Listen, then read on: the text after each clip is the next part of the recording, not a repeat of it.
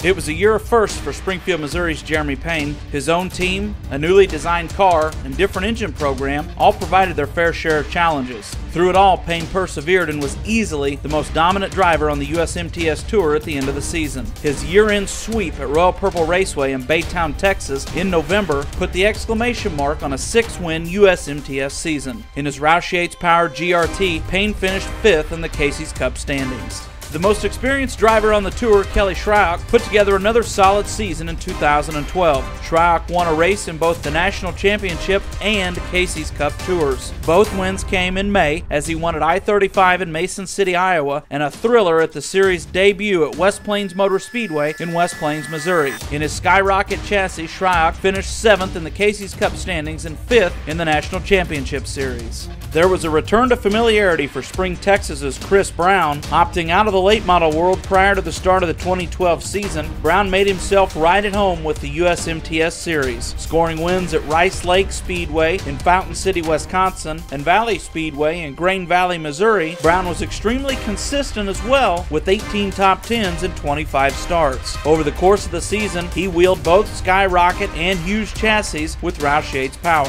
Ultimately, Brown finished 4th in the final National Championship rundown. If there was one driver who had a breakout season, it would be Las Cruces, New Mexico's Stormy Scott. He teamed with TC Knoll for the first part of the season, and immediately they clicked. Stormy took top honors in last March's King of America race at Humboldt Speedway. The $15,000 win served notice that he was the real deal. Ironically, Stormy had another big win at Humboldt in June as he debuted with Roland Racing. Scott took the Rookie of the Year title in a runaway, and overall he captured 6 wins. He was also 6th in the National Championship standings and 3rd in the Casey's Cup points. Just 6 points separated Rodney Sanders from the Casey's Cup crown in 2012. Regardless of the outcome, Sanders was rock solid and showed everyone that he's more than capable of winning the USMTS title.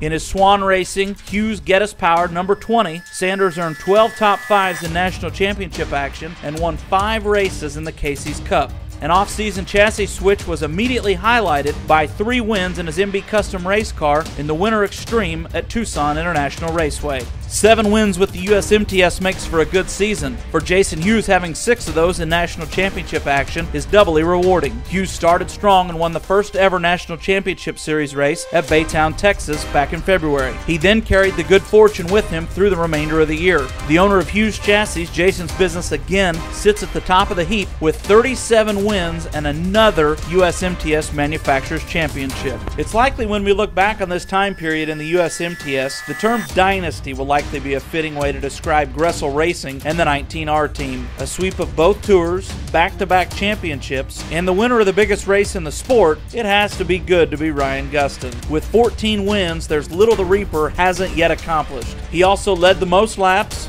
won the AFCO Pole Award, and was the Mesilla Valley Transportation Hard Charger of the Year. The titles were worth $45,000, but that was merely a small amount of money accumulated by this powerhouse team. Congratulations to Ed, Joe, Bob, Ryan, and the crew on another unbelievable season.